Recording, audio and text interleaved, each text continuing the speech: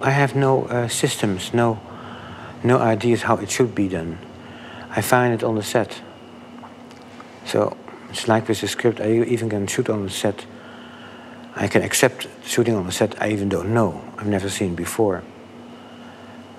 It's like meeting somebody else, you know. You have to adapt right away to the situation. And I never was after beauty, because I think pure beauty destroys the drama very often. Except when beauty would be an integral part of the story. Shoot, shoot, shoot, shoot. I remember it was very low key, very low light. And in such a way that we had to actually use the street lamps as lighting. So I mean, very, very low fill lights, so you will see, even when there's no lights, you would still see them.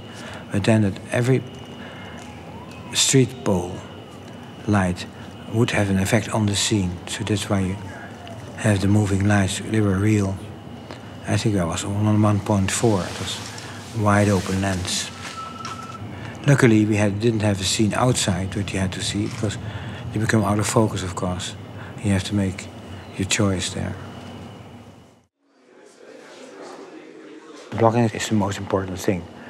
So you must make a light where the blocking can take place. And if it's a general light, like this grayish light in prison, then you have it actually. It is the light the prisoners live in also.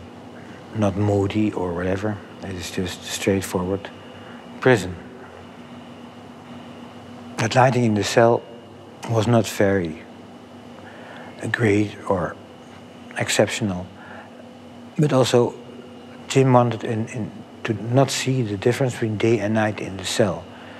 So that the kind of general, the lighting they have already, only a bit stronger for the film, for the negative. It was quite simple. You know, I thought only what was very funny, their escape out of prison, where we skipped the whole thing, how they do it. Many films you see endless things, how they get out of there. And this was, we could easily skip it for the story because it was not interesting enough to see how they do it. So that's why we had to find a location where they suddenly would be free, or show some way they went, and the sewers seemed to be a very good idea. Yeah, it was pitch dark, of course, there, and the only way to light was showing light coming from outside. It reflects in the water against the wall, and you see the tunnel then also. Maybe it's too beautiful, but it was the only way to do it. What was more interesting was the duckweed, because the duckweed, when you go through the swamps or bayou, they get lost there. And normally you leave traces, but here duckweed was cut open by the boat, but closed again. So it took enough distance to show that they really had no way back, to find a way back. And that was a big help with the duckweed.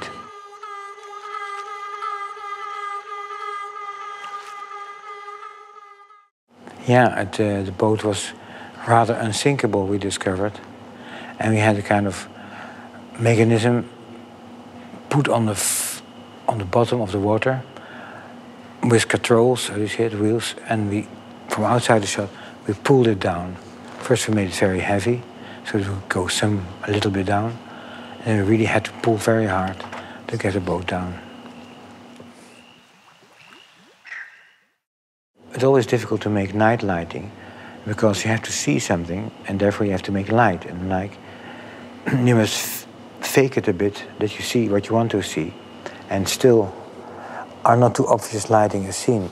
It should still stay night.